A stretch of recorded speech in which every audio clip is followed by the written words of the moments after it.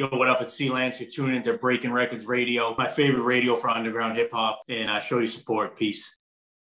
And that being said, too, like before I do kind of go back in time again, would you?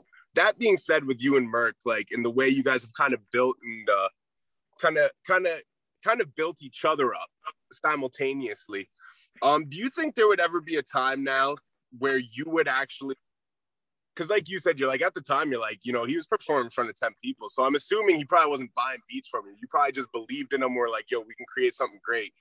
Would you take that chance again now that you're so far in your career? If you've seen somebody on the up and coming and they maybe didn't quite have really that much exposure, but you seen the talent in them, would you take that chance on another up and comer today?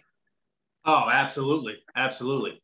I would, you know, I would start by like I would start by sending whoever it was like a few beats, because you'll be able to gauge like right away how hungry the kid is. First of all, yeah. If the kid sits on the beats for you know like months or years, then you know that their work ethic, because like work ethic is a huge thing with me.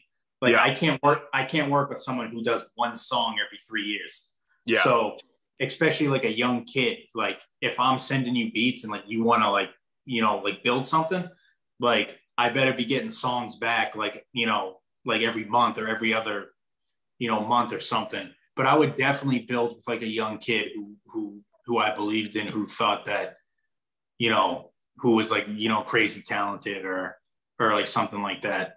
I would definitely, I haven't really built with anyone like that, like a young kid or anything, because I'm just so focused on what I'm doing now.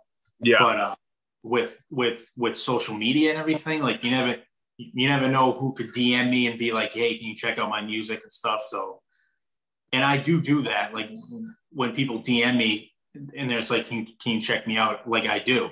I don't just like, you know, I'm not Drake where I have 9 million messages. Like I can manage my DMs. You know what?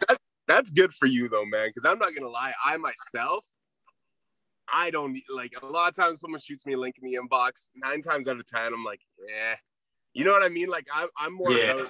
I myself am more about the discovery. Like if I come across it or it comes across my radar and it looks intriguing and I like it, then I'm gonna reach out and be like, yo, let's do an interview, or like, yo, let me hook you some beats, or you know what I mean, or like just do anything that I can to potentially be like, you know, like. Or just say I fuck with what you're doing, you know what I mean? But so I commend you for that, because that's that takes a lot of time, man. Like I don't have damn near the amount of DMs you have, and it can be a task for me to get through mine, man. Yeah. So I mean, it's not. I'm not sitting here listening to someone's full EP, but like if someone drops me like a song, because like I mean, you know, you kind of know right off the bat. If like you should just delete it, or you know, if you should be like, yo, pretty good, man, keep going or something, you know what I mean? So but you know, I mean, it was different when I was coming up. Like you couldn't really, it was kind of before Facebook. I mean, Instagram wasn't a thing. I mean, I met Paz on MySpace, so I mean, what does that tell you? Really? Yeah.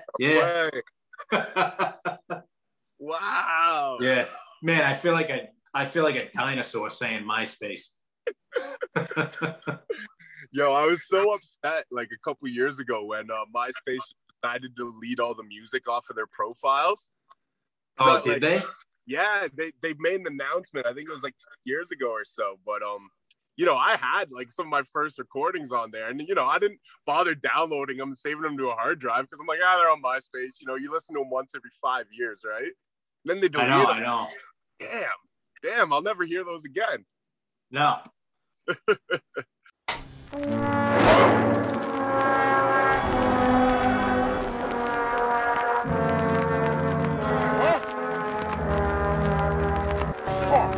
at you now.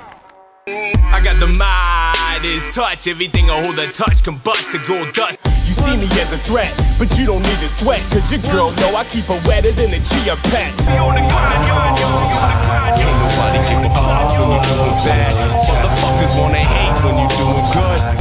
Hope hoping that this feeling doesn't stay. Getting drunk every day, waiting till it goes the fuck away. Then I wake up to another day just to face reality again. Cause the buzz of pain doesn't change a fucking thing. Nothing comes next, I wonder what's next.